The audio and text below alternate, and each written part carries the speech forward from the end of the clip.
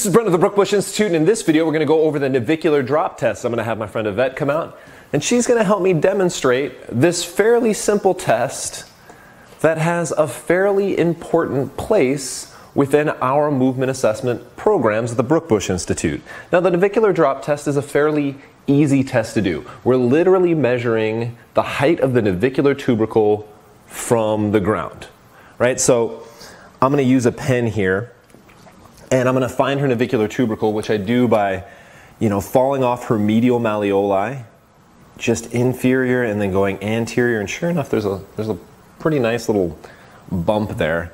And I'm just going to put a little dot.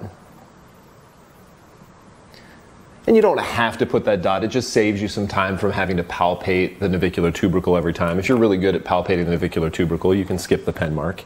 Now I'm going to take my ruler here, and it helps to have a ruler with a flat bottom, guys. A curved bottom ruler, kind of like you can move it around this way, and that's going to affect your measurement.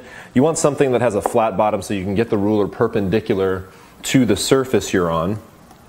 I'm going to go ahead and just measure how many centimeters her navicular tubercle is from the ground. And we got 3.5 centimeters.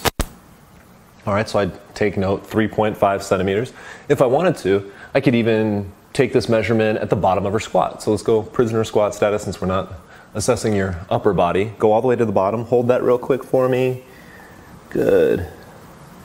And at the bottom, she's at 3.2 centimeters. Okay, great. So I got 3.2 centimeters at the bottom, 3.5 centimeters at the top. And some of you guys are thinking, great, Brent, what the heck do I do with that information? And that is a great question, and the most important question. I don't use the navicular drop test like a special test. I don't think a 2 centimeter navicular drop means that somebody has, clinical pes planus or clinical flat feet. I'm not quite using it that way. I'm using the navicular drop test the way you'd use goniometry. That is, goniometry is a continuous interval measure that we can use to mark progress in mobility. So if I have somebody doing an overhead squat assessment, for example, and they had knees bow in, I might do hip internal and external rotation. And despite the fact that the overhead squat assessment is binary, that is, if somebody goes from knees bow in to knees bow in but better, it's still a yes, right? And it stays a yes until they don't have knees bow in anymore. You can use goniometry in that case to kind of see how your mobility improved degree by degree. The big problem we've had in the past is that with the overhead squat assessment, there was really no continuous interval measure or reliable continuous interval measure to keep progress of how somebody's getting better at feet flatten.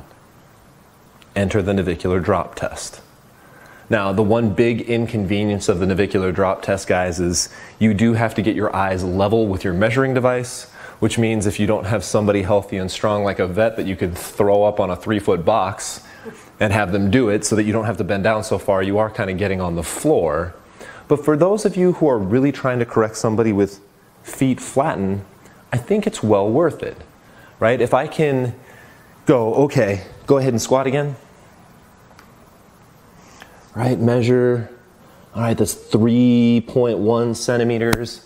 Okay, so now I go in and I do all my interventions, I do some mobility techniques, and then maybe I follow up with tibialis posterior, tibialis anterior activation, reactive activation for tibialis posterior, tibialis anterior. Maybe I do some stability integration with like some single leg reach. I can then go, okay, let's try again. Squat. And even if she still has feet flattened, this is the important point, even if she still has feet flattened, but let's say I went from 3.1 to 3.6, I know I just made improvement. And that's where this becomes a powerful tool. While you're trying to get somebody back to optimal, you have a way to show the marked improvement you've been making.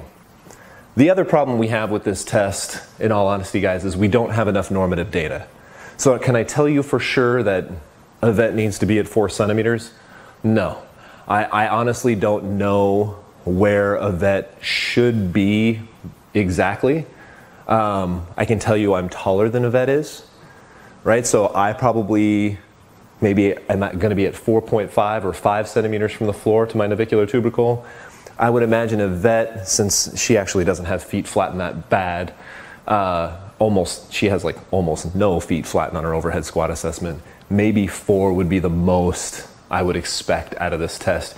You guys are going to have to use a little bit of your professional experience on that side of things, but try entering this into your assessments just so you have a reliable continuous interval measure. Stay tuned for your close-up recap. All right, for our close-up recap, show you guys where that navicular tubercle is. Not a hard landmark to find. You're going to find the bottom of the medial malleolus, drop off inferiorly to just above the sole of the foot, and then move anterior, and you guys will feel a good little kind of pointy bump right about here.